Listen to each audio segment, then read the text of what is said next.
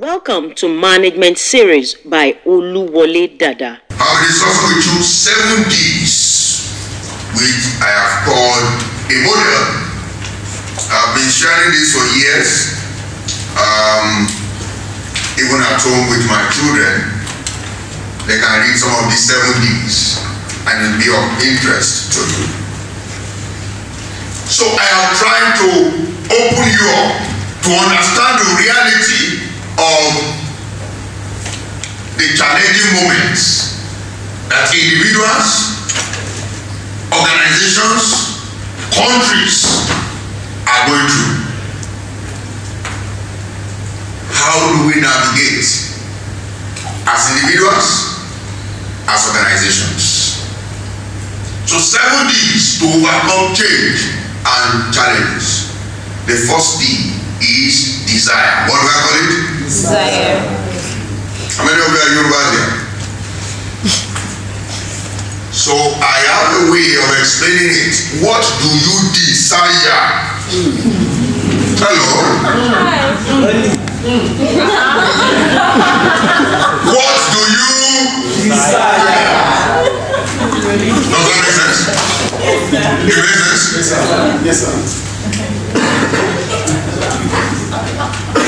Say to yourself, what do I desire? I'm sure if you don't remember anything, you will remember now.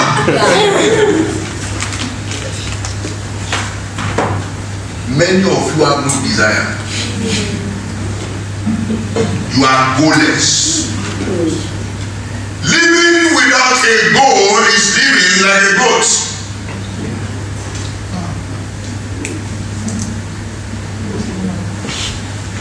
You know, goats have no goals. They just wake up, move around. Living without a goal is living like a goat. Can you say that after me? Living without a goal is living like a goat. I'm sure you remember that one again. Yes, sir. What are your goals? What are your intents and purpose? Something happened in my family between my wife and I some years back. She was going through my personal documents at home and she saw some goals I wrote years before she met me. She said, "Darling, I respect you more."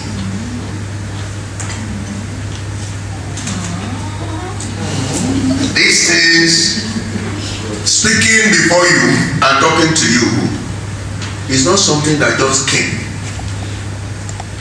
They are goals written.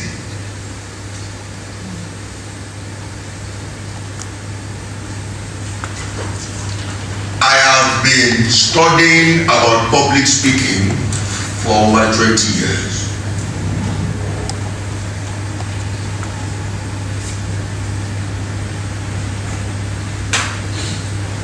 So there won't be a way I will speak before you and you won't enjoy my session.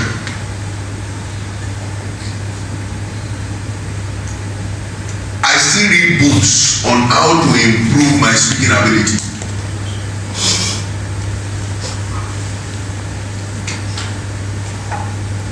Goals. Individuals, organizations, nations. I don't know if Nigeria has goals, and I'm not trying to run down our great country. I love Nigeria so well.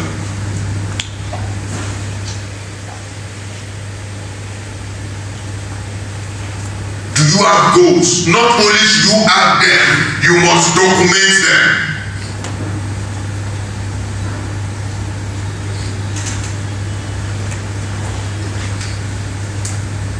Not only should you have goals, you must document them.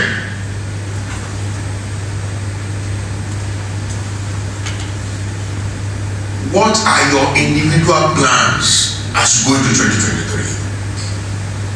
What is the organizational plan as you go into 2023? You know, for clarity,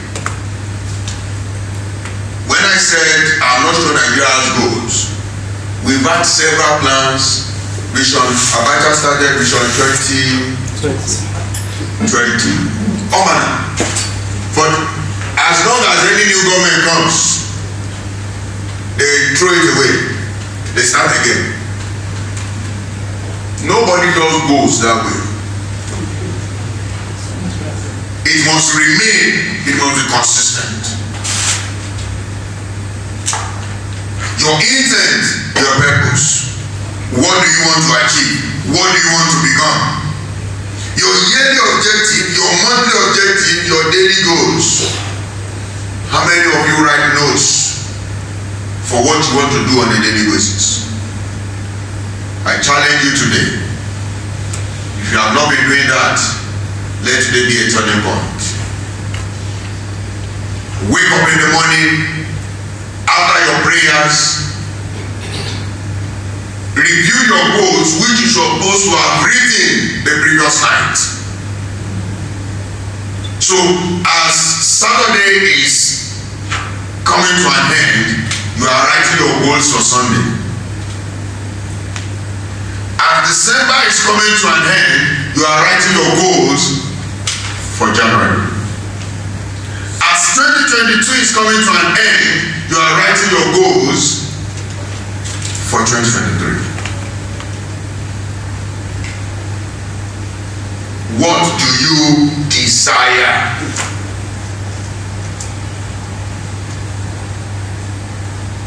So the first D is what? Desire. Is what? Desire. The second D is drive.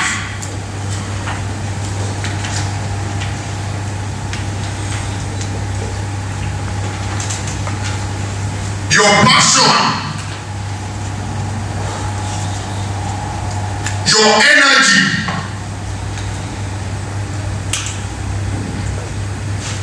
desires dry up when drive is empty.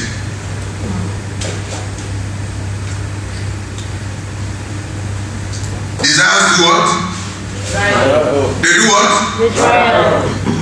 When drive is empty.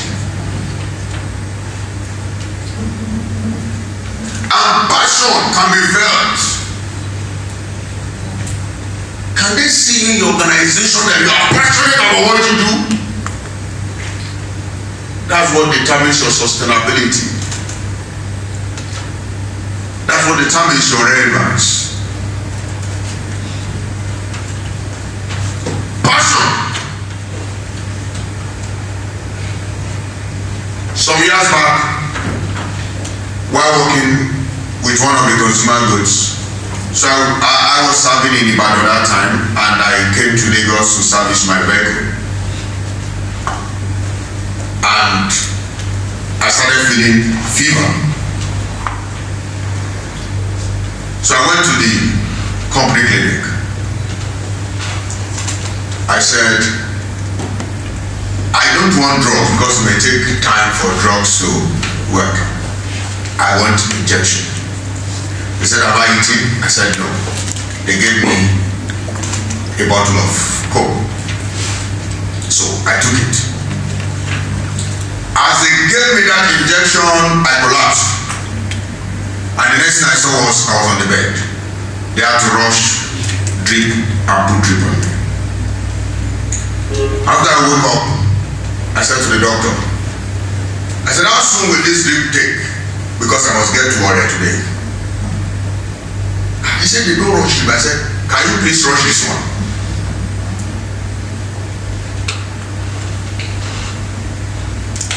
That drip finished that day. I landed in Ore that day.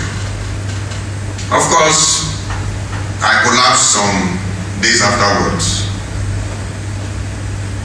But passion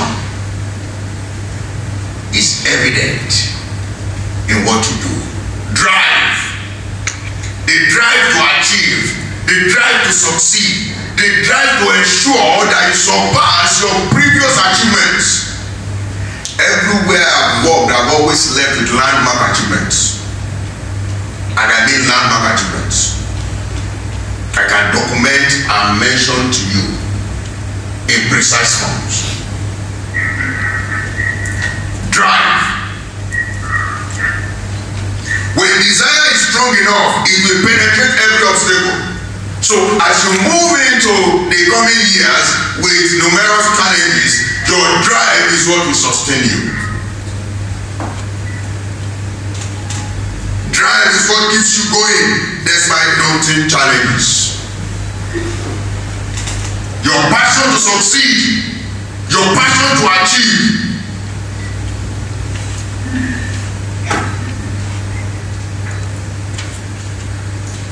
I'm trying to share these stories with you to drive home my point, and please forgive me if they sound like arrogance. I was posted from Lagos to the southwest of Nigeria sometimes ago on behalf of one of the companies I work with, and a place that was selling 400 bags a month, I sold 6,000 bags my first month.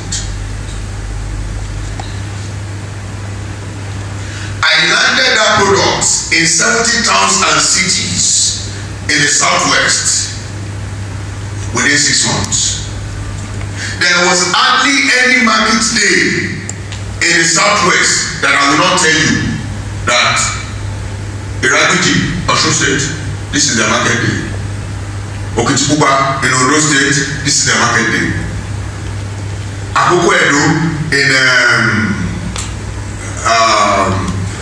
Edo area, this is their market day.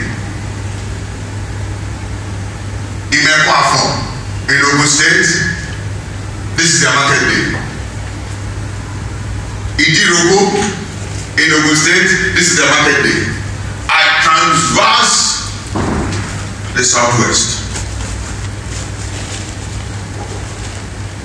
Drive. Drive is what determines if you will remain relevant in the moment of challenges or you will survive. The third D, diligence. There is no substitute for hard work except the hard life. If you are not working hard, expect a hard life.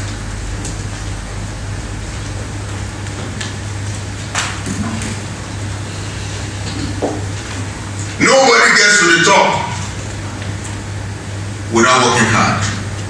Luck is attracted by hard work. Yes, I know life has elements of luck, but that luck, the door of luck can only be opened with your hard work.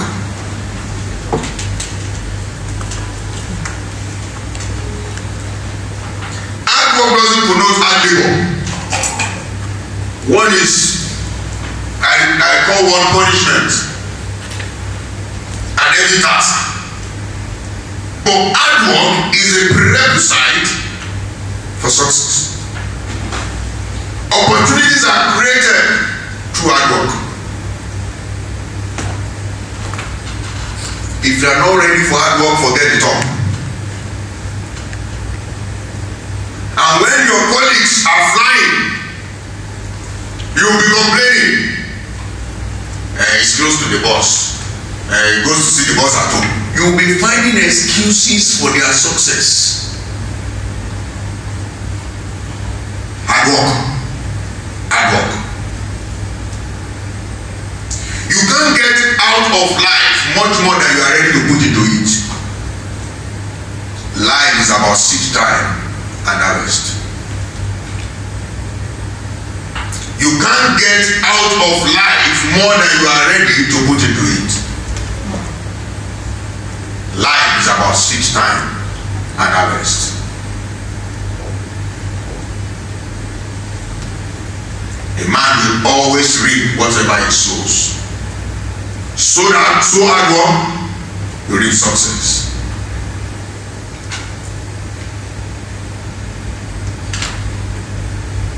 D number 4. Dedication. Dedication is your total commitment to a task. Now, I say this for individuals, for organizations, and for nations. One of the problems of our dear country Nigeria is everybody wants to get something without giving. The rise of Yahoo boys and Yahoo plus is as a result of everyone wanting to break that rule of seed time and harvest. People are not ready to put any work. They just want money. Find out. The same people who complain about the country and they move out. The work they are not ready to do here, they will do it there.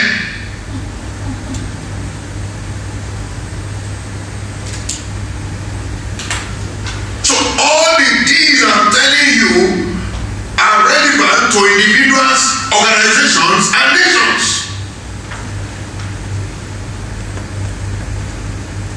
Looking about the word drive, how passionate are the collective citizens for the good of the country? While very few wanted to do well, a large percentage are pulling it down. Dedication, putting in all you have towards your cause. Tenacity, a burning desire to get things done. Doggedness and not quitting. Singleness of purpose. Dedication to your cause. Now this is very important. D number 5. Decision. What do I call it? Decision. You are here today because of the decisions you made yesterday. And you'll be where you'll be tomorrow because of the decisions you make today.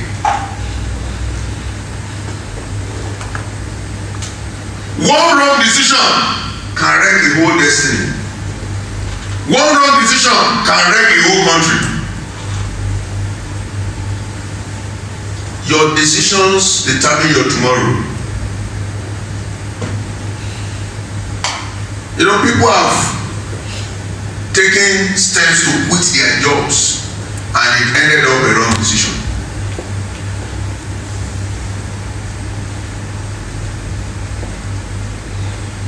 Decisions.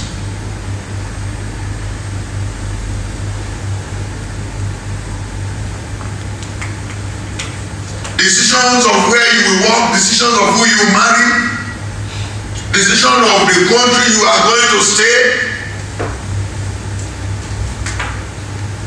People have decided to leave this country and are regretting it.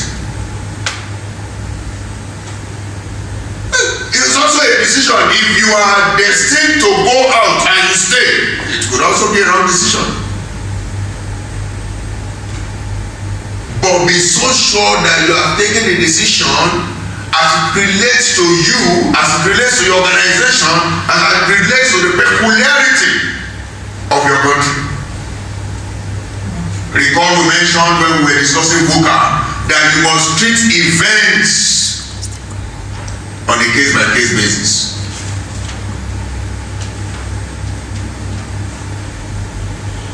Your decision about your competitors, your decisions about your consumers,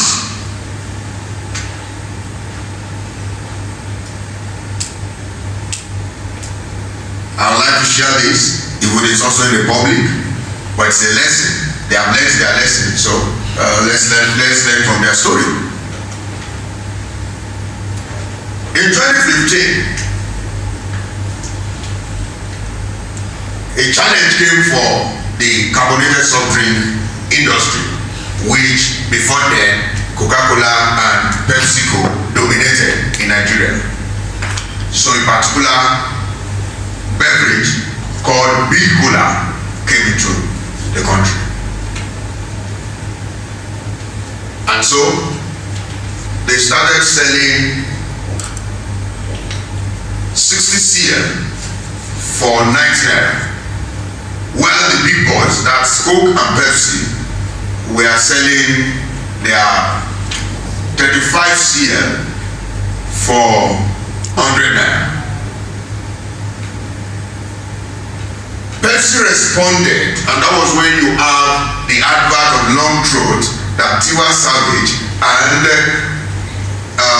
what's the name of the other guy? Wizkid did adverts for them, and they called Long Throat.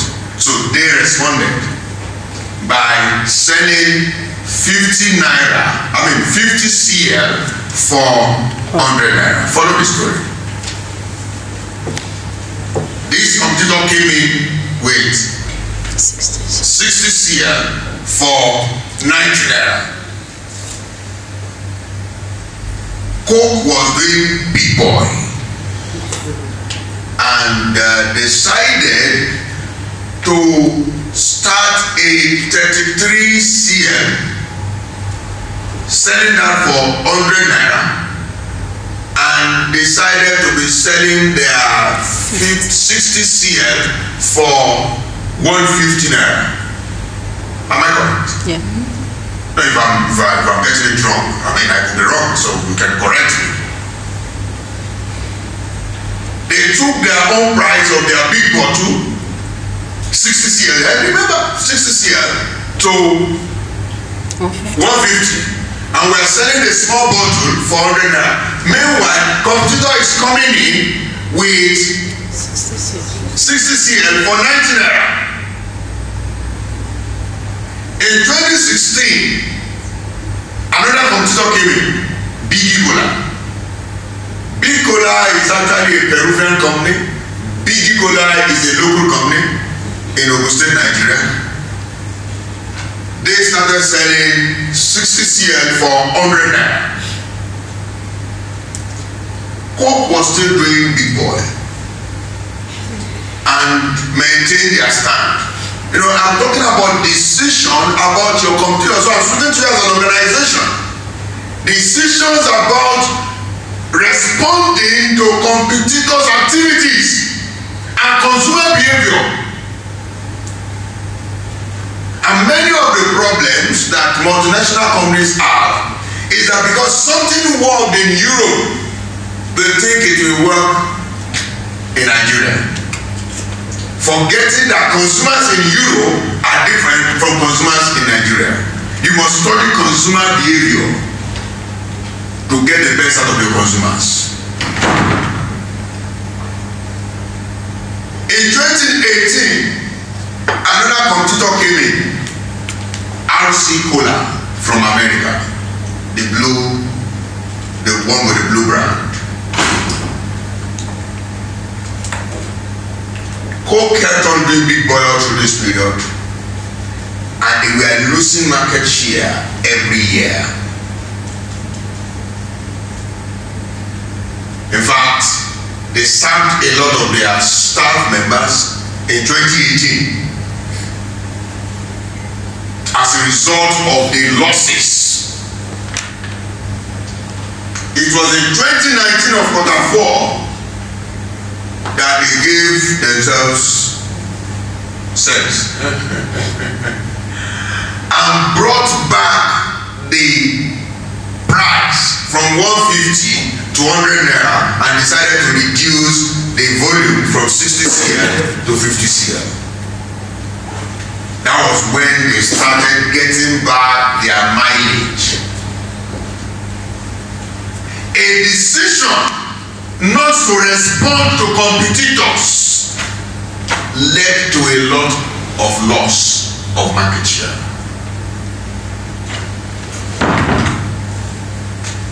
So your decisions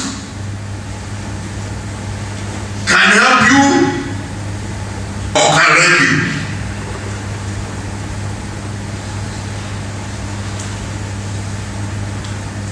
I just got some information some days ago that Ibom here, one of the leading airlines in Nigeria, by virtue of their customer service and their service generally, they became the preferred in the industry. So they decided to be taking their price very high. Well, that's what happens when you get premium service, you have premium payment. But the number of airlines are beginning to increase. And I just got some information 2 days ago that they are reducing their fares now. If they don't do that, they may become airline of yesteryear. So your response, your ability to respond quickly to competitors and your consumers determine if you will survive the coming challenges. The difference between a lot of people on different sides of the divide, and when I say different sides of the divide, I talk about success and failure, is the decision that they made. The decision to have a desire, the decision to have drive, the decision to be dedicated.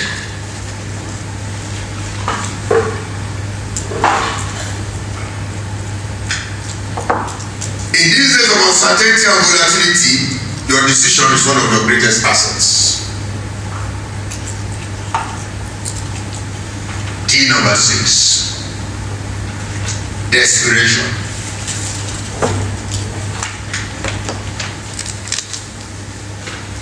Your audacity, your boldness, your feeling of being in a bad situation that you are ready to take any risk to change it.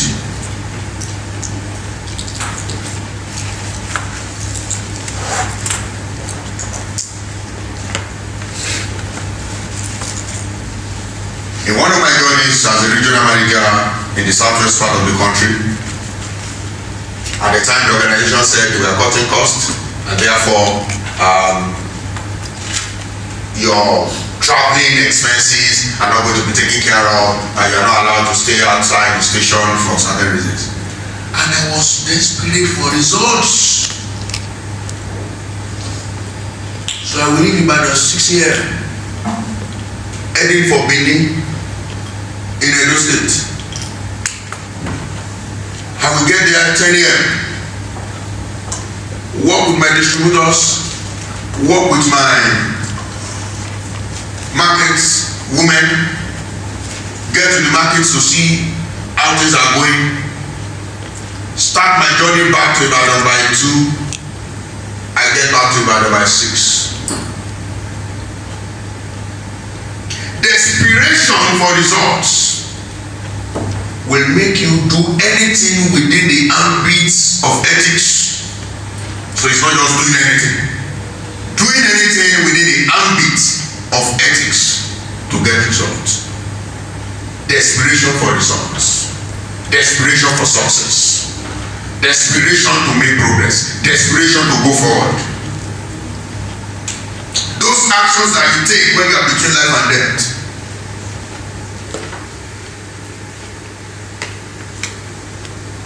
Those are the things that will help you in moments of challenges. Desperation will open doors that complacency has kept shut. You can't practice this 7G, and I mean practice it religiously and not survive any challenge. Desperation for knowledge. I just came back from a trip outside the country, and one of my colleagues in the office saw a book with me. He said, okay, I thought you went on a journey. It's books that you are buying. I said, yes. I said, that is what increases my value. Desperation for knowledge.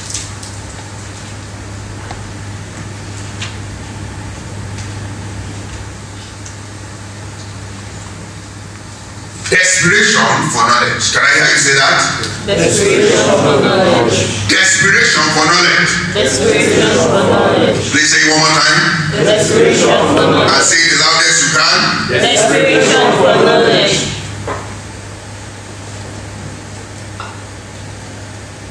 Recall we mentioned the knowledge of yesterday cannot help you in solving today's problems. You need to be freshly equipped for knowledge to achieve outstanding results. And the last one there, desperation for results. I've said that again and again. And the last D, discoveries. What do I call it? Discoveries. Discoveries make you relevant. What are the new things you have discovered this month? What are the new things you have discovered this year? If you are not studying books, you can't make discoveries. If you are not a good observer, you can't make discoveries.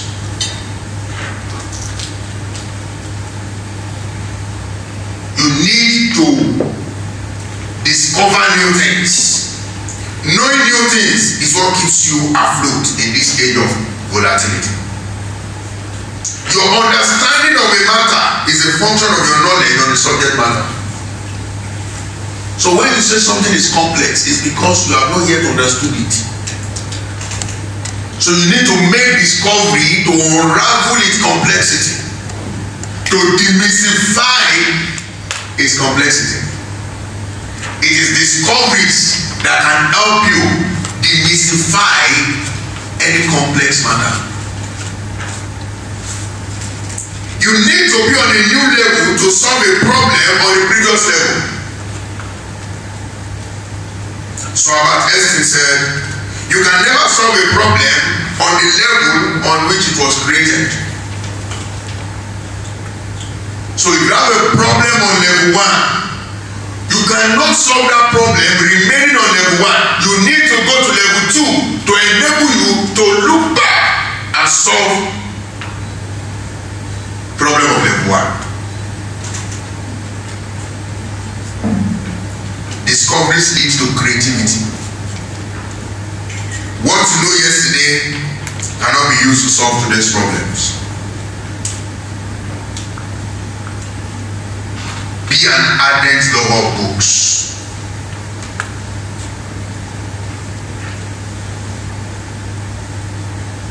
Be an ardent lover of books.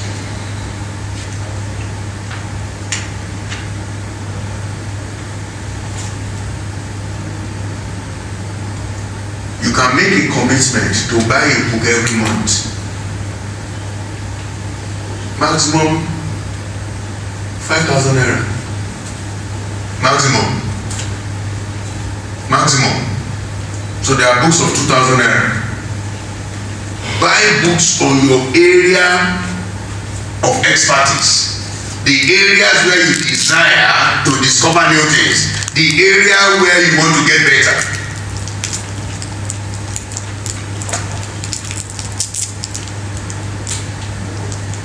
Be an ardent lover of books. You can't make new discoveries if you don't like books. Every problem remains complex until you discover the solution in a book.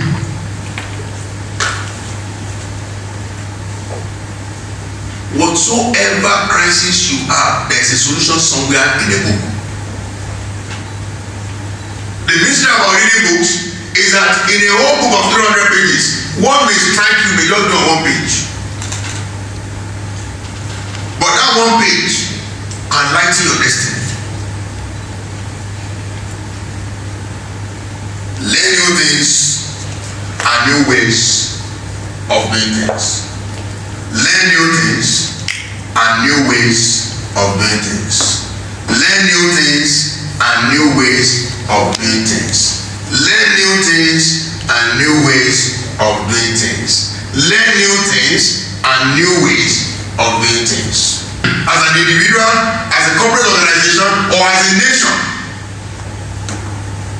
your rate of change internally must be greater than your rate of change externally. Thank you for listening. Kindly subscribe, like, and share on our YouTube channel, Oluwole Dada. See you in the next series.